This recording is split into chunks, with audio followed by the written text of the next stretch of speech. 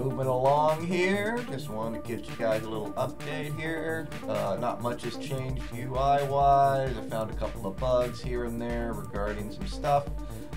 Swapped the checkboxes here for the slide switch that we used in other places here, and been getting the edit menus. Let me grab something that's got a bunch of changed values here. All right, getting the edit menus working. So each parameter has a pop-up menu, right-click pop-up menu.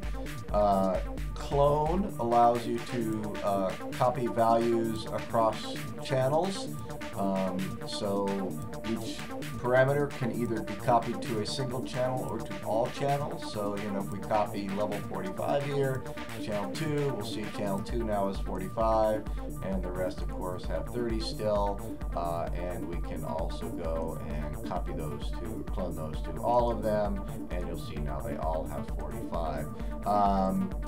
Two other options here are to set it to the default value, which is, you know, the value that when you create a sample with the metadata here in Squid, that is the value it'll be set to. So that's the default value, and then of course we can also revert back to the unchanged value.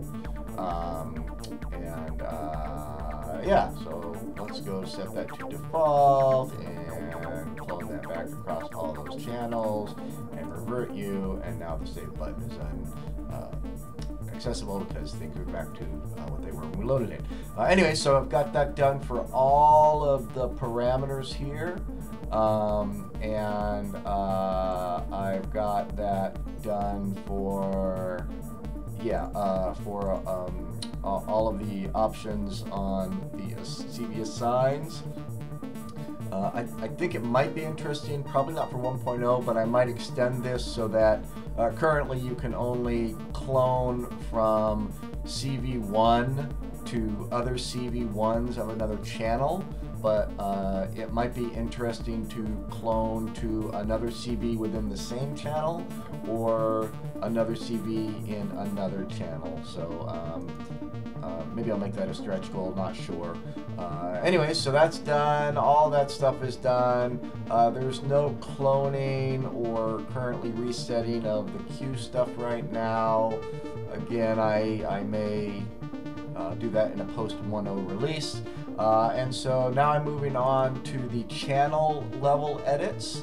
So again, stuff's not implemented yet. I'm actually working on default and revert currently for this.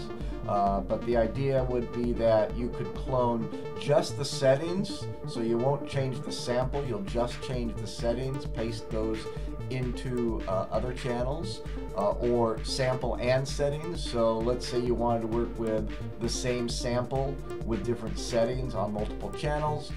You could go ahead and clone that across and then go and make the minor adjustments if you wanted to. And again, same kind of thing I'm thinking of here with the CV assigns. You can clone all of the CV assigns for a given CV. So let's say the first level of this menu is going to be the CV, CV1, CV2, CV3, CV4, etc. And then the submenu off of that would be what channel you want to then clone that into. So a quick way to copy CV assigns. I think that's interesting. Swap, that will be, you can swap two channels.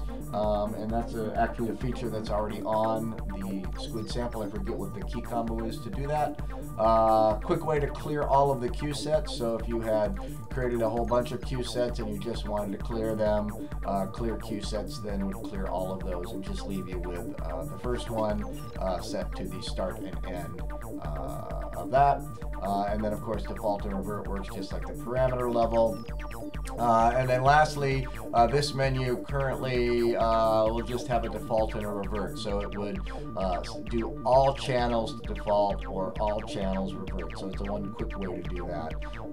So yeah, that's that's all coming along fine. Also, I'm busy working on some other stuff, as you can see here, and so that's keeping me busy as well. But hopefully in the next week or so, I will have all the edit stuff, all these edit menu things done, and